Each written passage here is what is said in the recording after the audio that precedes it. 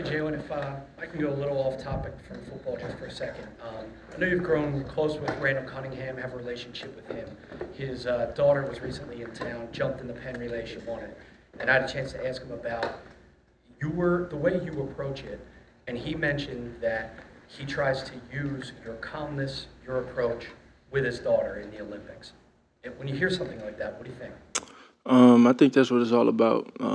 For me, just trying to set a good example, the right example, and real competitors understand exactly what that is and what that looks like, and being able to talk to Randall, build that relationship with him, and as much as I admire him, for him to look at me as an example for his daughter, that means a lot, and that's. I mean, he has a family full of athletes, starting with him. So it's a great family, great man, and congrats to her.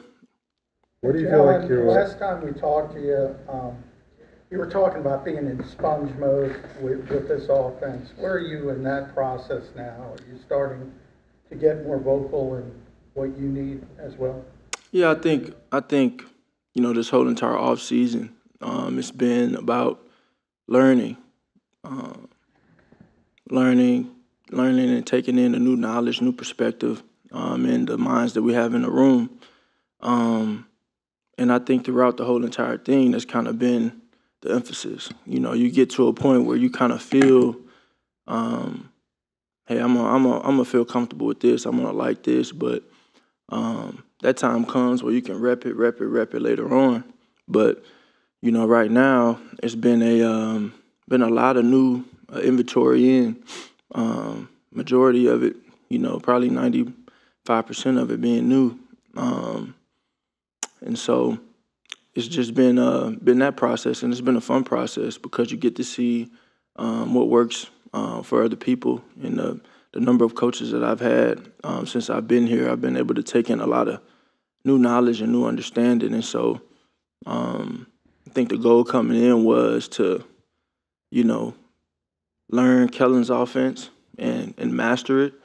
And I think that's been a process. And I think by the end of it, I want it to be mine and have it in my own way. I think that's kind of a credit to, again, the lack of continuity with that, and it being a thing where I've kind of had to um, take all these new things and new voices and still go out there and be successful and efficient. And so I think that's exactly what's going to happen again. 95% is really high. You surprised it's that kind of wholesale change?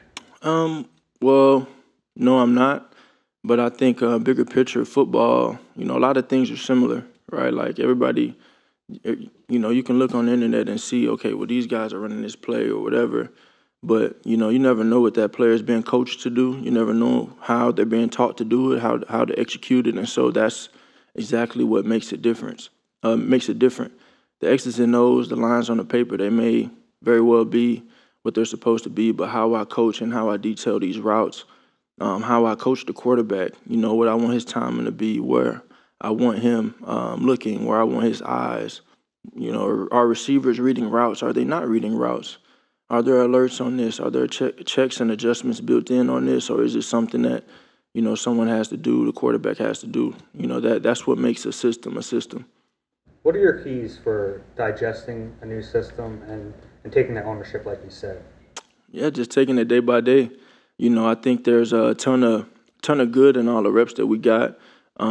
Just going out there and competing and getting as close as we can to 11 on football. Obviously, just doing majority 7-on-7. But I thought it was a great time. I thought I had a great off season here, just learning and taking in everything. And now the next step is just to build and spend some of the time we're going to spend together in the off season, with the receivers and whatnot. But coming back to training camp, ready to go. What stands out about this offense now that you've had some time to run it? What are the main takeaways of what you like?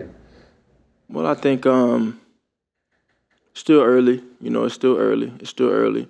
I think just Kellen and Coach Doug have come in and been really structured, organized, had a plan from jump, and I think and hope that that's it'll be a big difference for us. How much did having the mini camp help you? I mean, that's something you guys haven't done, since you've been here.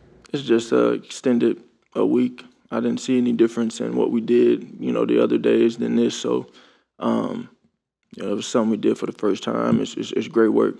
Brought a couple veteran receivers in, Paris Campbell and John Ross. How have they looked to you getting used to this system? I'm sorry? Paris Campbell and John Ross, two veteran guys. How have they looked to you in getting acclimated to this new system?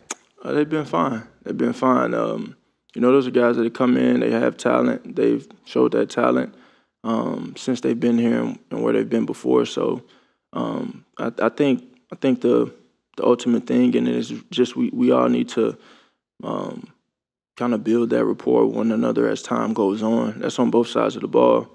We had multiple voices on both sides last year, on both sides of the ball, and now, we have made the changes we've made, and everybody has to learn those things and learn the way of our new coaches. You mentioned it is eventually your goal to make the offense your own in a way. How have you seen Kellen and Nussmeier kind of present some things to you through the offense that kind of seem specific to what might be your eventual goal there? It just comes with time. I think that's the overall goal.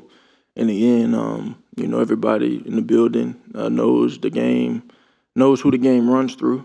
And so the goal of it is to learn as much as I can and, master and see how they, look at these plays and what's your intentions behind this. What are we trying to do?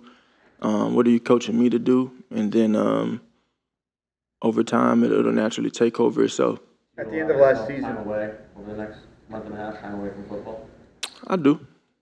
What are the kinds of things that you do? Not football stuff. At the end of last season, you mentioned how every year presents its own different types of challenges in terms of leadership in the locker room. How are you approaching this new group of players and connecting with them? I think that's something that happens very naturally too.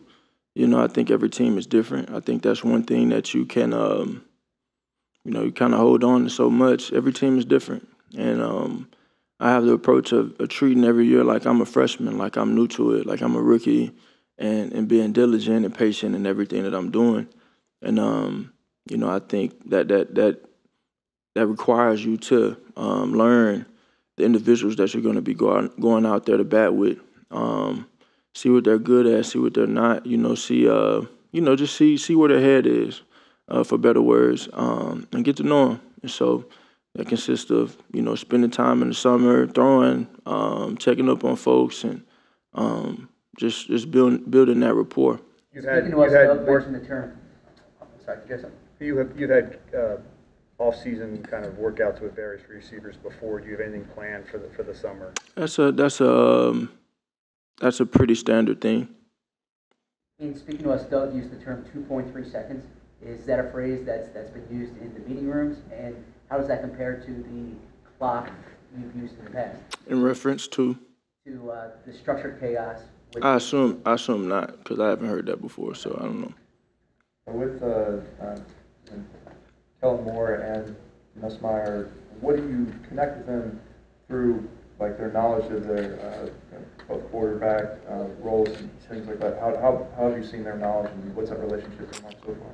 I love the dynamic that has been put in place in terms of everybody has a role, and that's the goal. I think is everybody to do their job, and that goes for everyone. And so just learning as much as I can from Coach, and Kellen is kind of a mild-mannered person where he's laid back, kind of bigger picture, has his hands on pretty much everything, and Coach Doug is all about just putting me in the best position to succeed and preparing me to play at a high level. And so just the conversations of learning, they've been around it for a good minute now, and got great experience in it, and calling plays and coaching quarterbacks, and I'm just there. I'm just there listening and taking in that knowledge. I've known Doug for a very long time, because he wanted me to come to Florida coming out of high school, kind of like Brian. So kind of similar there. What Take have two you more noticed- questions. What have you noticed about, Nick being open-minded to change up the offense like he has? I mean, what does that say about him? I mean, it's a great question. I don't know that I know the answer to it. Well, what have you seen? What have you seen from him as far as doing that? I think he's just, he's been great in, the messages he's delivering to the team. He's trying to be very intentional in what he's saying. And yeah.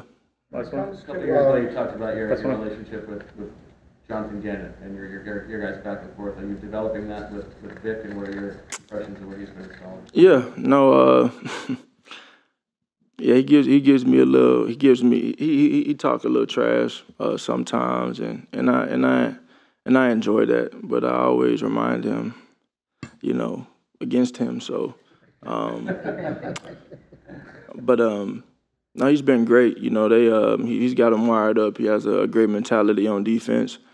Kind of old-fashioned, and we're just trying to get the hay in the barn, and prepare for what's to come, and just make sure we're peaking at the right time. Thanks, John. Thank you.